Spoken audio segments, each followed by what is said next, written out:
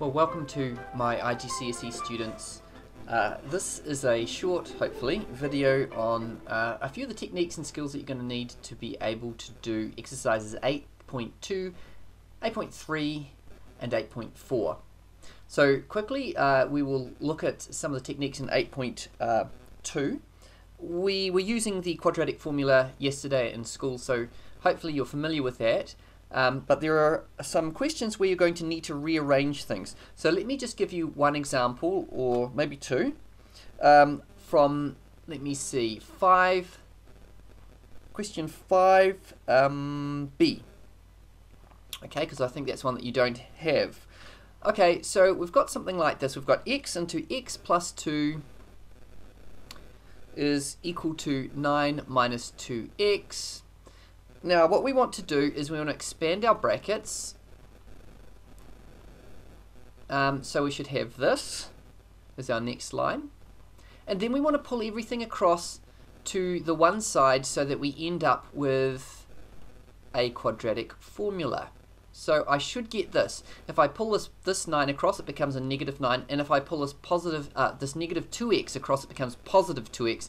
And I add that to the positive 2x I've already got. Okay. Now I'm going to apply my quadratic formula. X is equal to minus b. In this case, it's minus 4, because b is 4. And then plus or minus the square root of b squared, which is 4 squared, minus 4 times a, which is 1, times c, which is minus 9, and that should all be over 2 times a, which is 2 times 1. Now I'll just grab my calculator.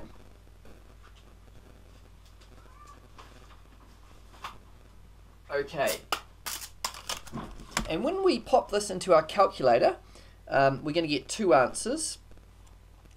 The first answer that I'm getting is, hold one second. Okay, so I think it should be x equals 1.6. We're doing two decimal places here. It's 1.61, and then I just change the sign to a minus there, and then my next one would be negative 5.61. Okay, so those would be my two answers. So in this exercise you might need to do a little bit of rearranging before you can get it in the correct format. So remember, ax squared plus bx plus c equals 0. That's the form you want it in. And then the quadratic formula is x equals, so the value of x to solve this will be minus b plus or minus the square root of b squared minus 4 times a times c, where a and b are coefficients of the x squared and x terms, and c is a constant, all over 2a. So that's how you do those, just to refresh your memory. Now I'll give you one more example from this exercise.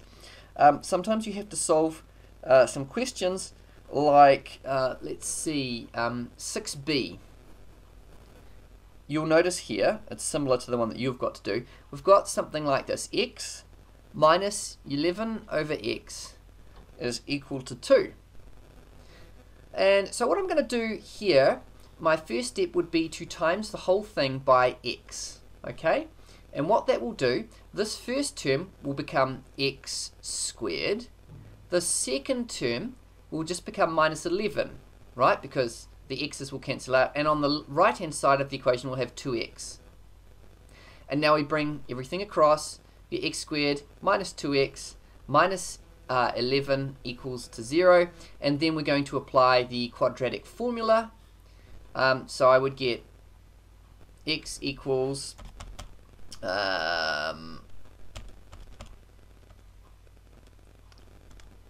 okay, I'm going to get two values here for x.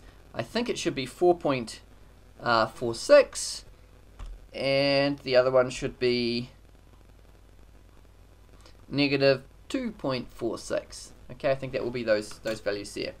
Now, let's move on to exercise 8.2.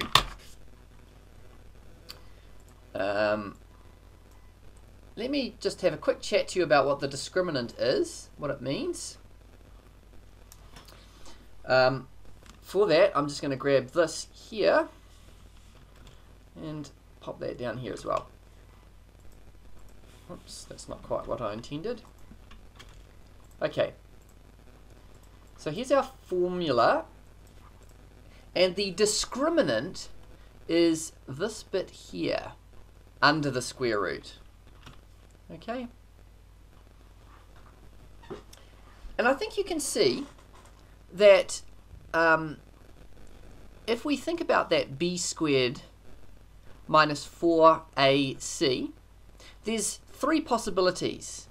We could get it being either greater than 0, or we could get it being equal to 0, or we could get it being less than 0. Okay, those are the three options that b squared minus 4ac could be. Now, when you get a number greater than 0, that's a positive number, isn't it? And the square root of a positive will give you a positive value. And you can see that when you add or subtract that positive value, you're going to get two roots or answers to your equation. Okay? Because if you're plus or minusing a positive number, you're going to end up with two different answers. Okay? Now, imagine if b squared minus 4ac is equal to 0, and you try and apply this plus or minus bit here.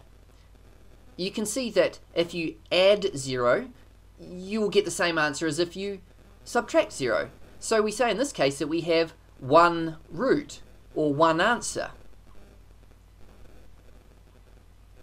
And then if we get a negative number under the square root, we have 0 roots. Now, your calculator will give you a math error, and so you will get no answers here. Now, if we go further on in maths, there's a little bit more to this, and we'll talk about complex numbers and imaginary numbers, but for our stage, we're just going to say 0 roots, so there's going to be no solutions for us. So that is the discriminant. Now, let me apply this to a few examples. I'll just do a couple of the ones that you've got. Okay, so 1a, x squared plus 9x minus 12 is equal to 0. So we're going to use our discriminant, b squared minus 4ac. Now let's try it. B squared, so it's going to be 9 squared, take away 4 times 1, because there's a coefficient is 1 here of the x, times minus 12 equals. Now that's 81. And what else have we got? 81 take away, it's 81 plus 48. So we're getting a positive number, I think it's 129. So therefore, there will be 2 roots, or 2 solutions to this equation. Okay, you don't have to go and solve it, it's just asking you for the roots. How many roots? Now let's try b. Okay, x squared minus 6x plus 9. Let's try b squared minus 4ac again. B squared minus 4ac. So b in this case is minus 6. So remember, when you're doing this in the calculator, put your brackets around there. Minus 6 squared minus 4 times, now what's a in this case? 1 times 9. Now, negative 6 all squared is 36. And then we're going to be taking away 4 nines are 36. So we end up with 0. Therefore, 1 root. Now, you actually already probably know this. If we factorized this, we would get x minus 3 squared. Sorry, I should have had an equals 0 there. Equals 0, right? And you know that x is just equal to 3. There's only one result there. Okay? Hopefully that makes sense. All right. So essentially, if you've got two roots, your equation will look something like this. You'll have it passing through the x-axis in 2 points. That's two roots. If you've got one root, like this one here,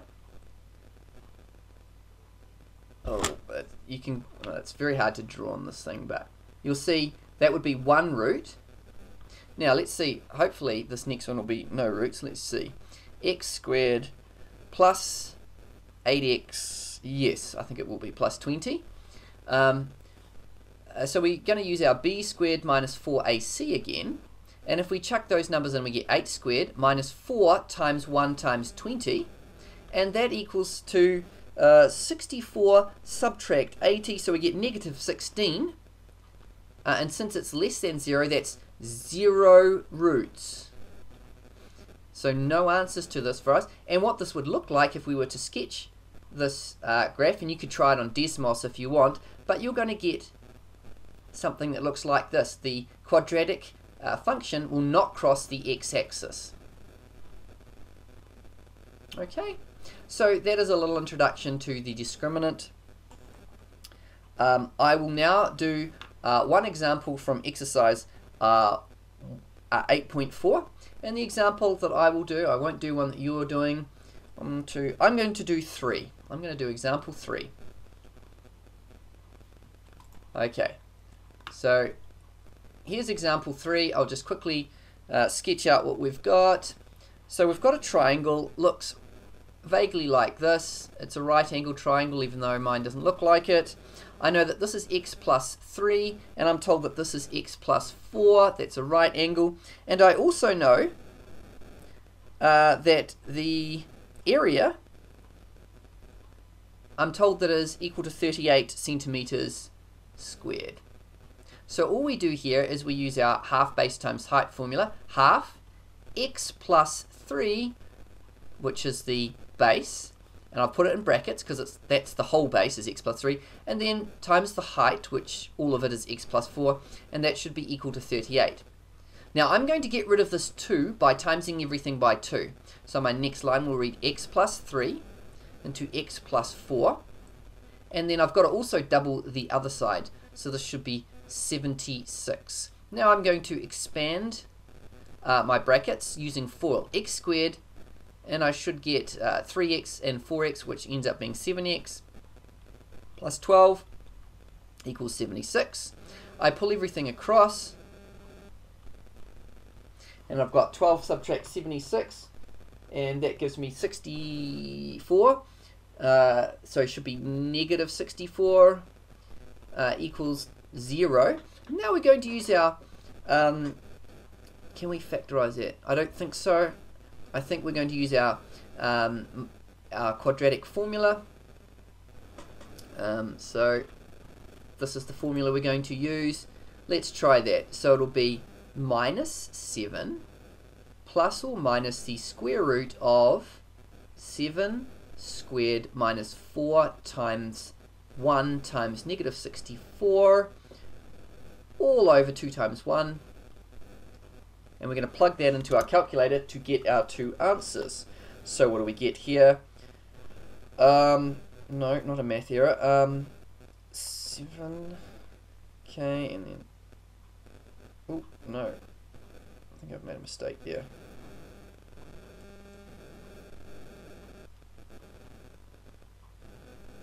Okay. It should be 5.23.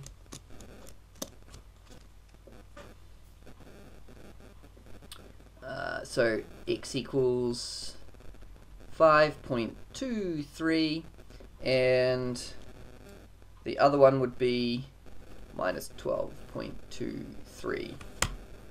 Now I'm just going to go back and check some answers because I feel like I may have pushed the wrong buttons on my calculator for some of these other ones right at the top here. So let me just quickly check them again.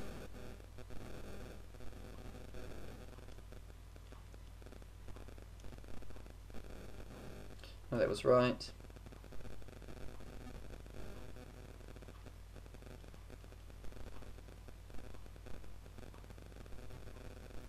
That was right as well. Alright, I think everything's okay there. Alright guys, good luck with these, and I will hopefully get another video out for you tomorrow. Take care.